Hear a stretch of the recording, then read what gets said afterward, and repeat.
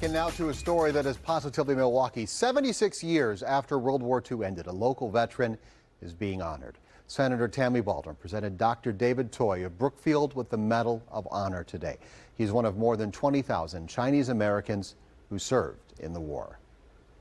Thousands of Chinese Americans who served our nation during World War II, including Dr. Toy, unfortunately did not receive the proper recognition. Others who have received this honor include the Tuskegee Airmen, the Native American Code Talkers, the Women's Air Service pilots, and the Filipino American veterans.